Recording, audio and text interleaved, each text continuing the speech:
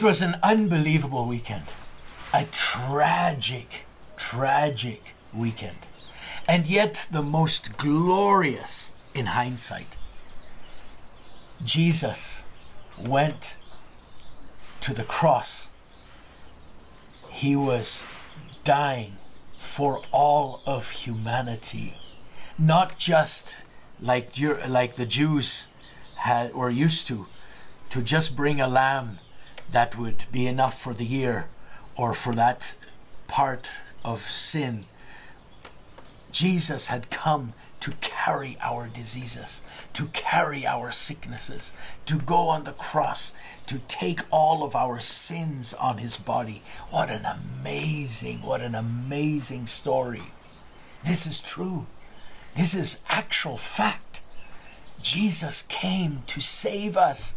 The Bible says, for God so loved the world that he gave his only Son, Jesus, that all who believe in him should not perish but have everlasting life. You know, Jesus loves you. He loves me. God cares for his humanity.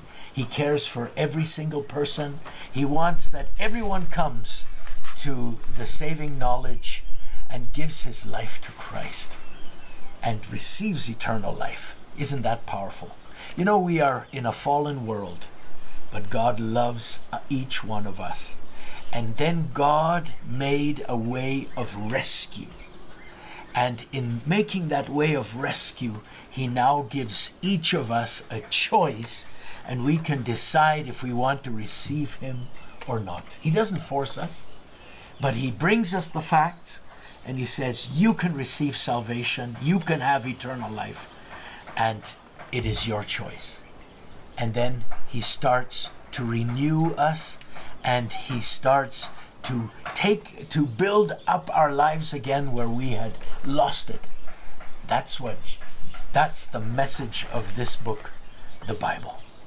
The message here is how God rebuilds a broken life and a broken world.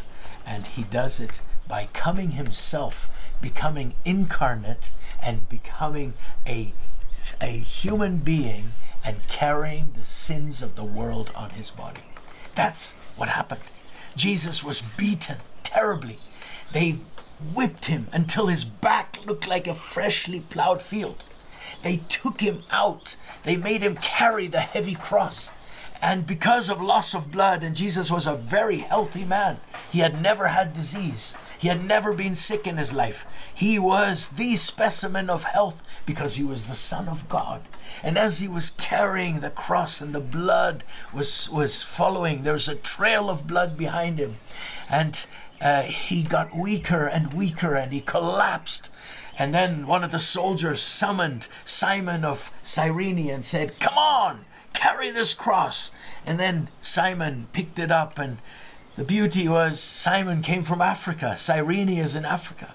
And he carries the cross up the hill with Jesus at his side, up to Golgotha. They laid it down, and then Jesus was thrown onto the cross, and his arms stretched out, and they put huge spikes into his hands, and they beat the spikes with hammers into his hands and into his legs, and there he into his feet, and there he was. Then they raised the cross and dropped it into the socket in the ground, into the hole in the ground, and they made it stand. And as Jesus overlooked, he saw the people. All of Jerusalem had come.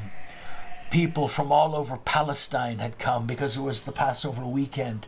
People had come to Jerusalem to celebrate at the temple, and they all were there. And as Jesus was dying, it was a public thing. Everybody saw him die.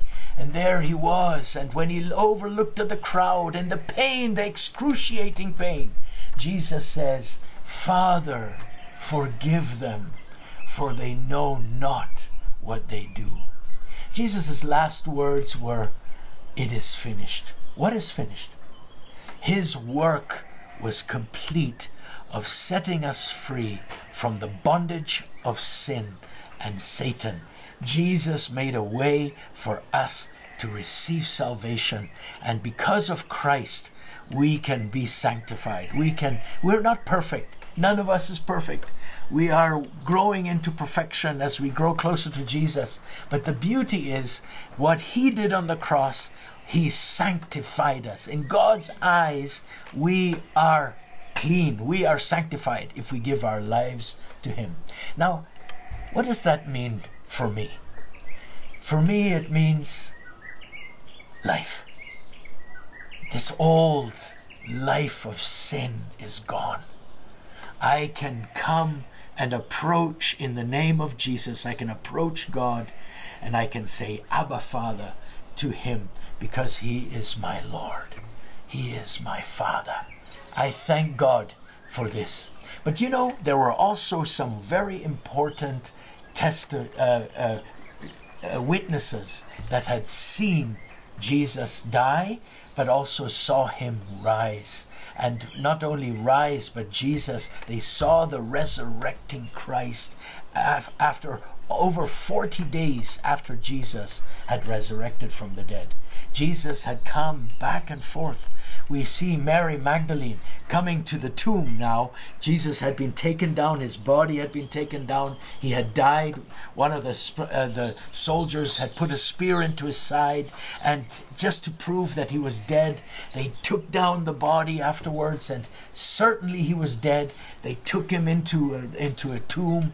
They laid him in there. They put a huge stone there. But Mary Magdalene, she could not sleep, and early in the morning she made her way. There were two. She made her way to the tomb, and as she got there, she saw that the tomb was open. And who was there? Nobody. Then she was weeping, and it seemed like there was a gardener. She thought it was a gardener, and then Jesus mentions her name and says, Mary. She says, oh, if you have taken him, tell me where you have put him. Where have you put him? And he says, Mary. And the moment Jesus mentions her name, she recognizes the voice of the Master. And she turns around, and there she sees the Master. And Jesus says, go to Jerusalem and tell them. So she was the first witness, the first to tell everybody about the resurrected Christ. Jesus let Mary know, because she was so hungering to want to see the Savior, to want to be at the grave near where Jesus had been laid. You know, if you seek God, you can find him. He is out to let himself be known to you if you would only seek him. You may not have been religious in the past. You may not have even want to have anything to do with it. But I want to encourage you that seek God truly with all of your heart, and you will find him. Another witness that we see here are the 10 disciples. They were up in the upper room. Jesus suddenly came because he is now not limited to walls or anything, and he stood in front of them and he says, peace be with you. And all the disciples saw him, and he spoke to them, and he ate fish with them. The next thing was that he showed himself to Thomas, because Thomas was not a part of with the disciples the first time Jesus was there. And then he walks up to Thomas, because Thomas had said, I will only believe if I put my finger into the nail prints, if I've put my hand into his side where that spear went through, then I will believe. Otherwise I will not believe. And you know, it's not wrong to be critical. It's not wrong to want to see the facts. But if you study the Word of God, you will always find the facts. And this is beautiful. The facts show that Jesus rose from the dead, and Thomas was able to see that. Then many women saw him. We read that in Matthew chapter 28, verse 6. Many saw him. We see that also 2 disciples on their way to Emmaus having a hot discussion about the things that happened over that weekend. And suddenly Jesus approaches them, is talking to them, explains from the scriptures why the Messiah had to go and undergo these things. And suddenly, as Jesus was breaking the bread, he was gone. He vanished. And they knew this was the Lord. The Lord was there. And so the disciples, many of them even went fishing. They fished all night. Jesus had made a breakfast for them. And then he said, throw your nets on the other side. They thought, who is this telling us to throw nets on the other side? We're the fishermen. I mean, we have fishermen here that are professionals, and they know how to fish.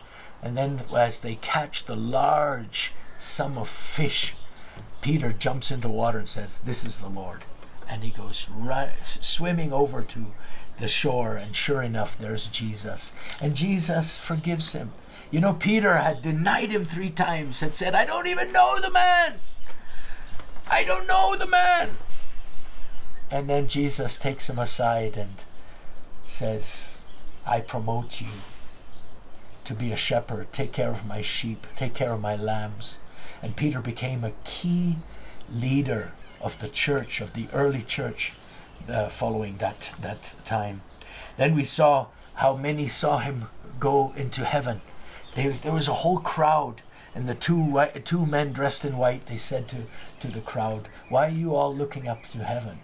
The same way you have seen him go is the same way he will come back. And Jesus is alive today, and he will come back to take his church at some point, and we need all to be ready. I believe I can almost hear his footsteps already, that he's coming to take his church to be with him. Now, there were over 500 people. In 1 Corinthians chapter 15, it says, over 500 people saw him at one time. You know, 500 people cannot have hallucinations at the same time. And it's true.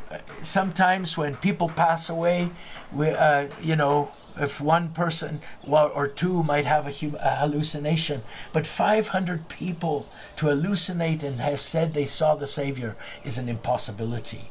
Jesus rose, and he cares for you.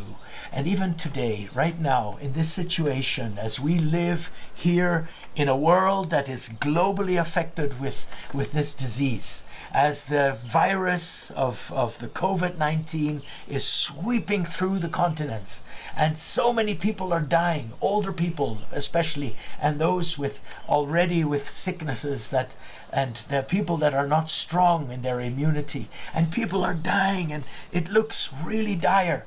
I tell you, this is the best news you can get, because Jesus is stronger than any disease, and if you come to him in the name of Jesus, there is hope.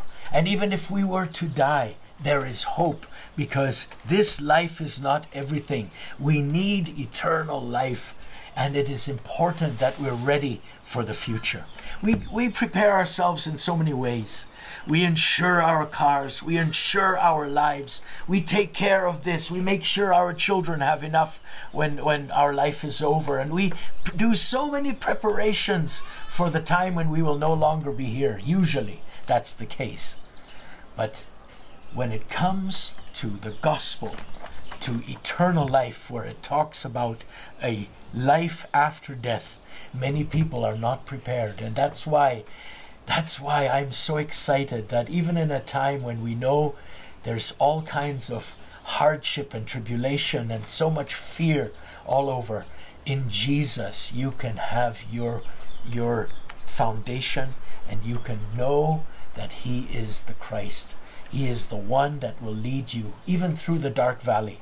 The book of Psalms in verse 23 says, even if I walk through the valley of death, I will fear no evil. And you see, that's what God wants to do. He wants to take away the fear out of our lives. Jesus said in the last verse in John chapter 16, he says, fear not. He says, fear not, for I have overcome the world. People were scattered in their homes. People were scattered away. They were afraid of what was happening. And Jesus said, fear not. And that's even the same case today. I have overcome the world. Let's pray. If you want to receive Jesus right now, this is your opportunity. Just pray this prayer after me. Say, dear Lord Jesus, I need you. I am a sinner. I recognize that. And I need to turn. And I forsake my old life. And I receive you as my personal Savior right now. Be my Lord. Forgive my sin. And Lord, change me. In Jesus' name, amen. God bless you, and may you have a wonderful Easter time, and may the Lord use you wherever you are and grow in Christ. He's worth it. Bye-bye.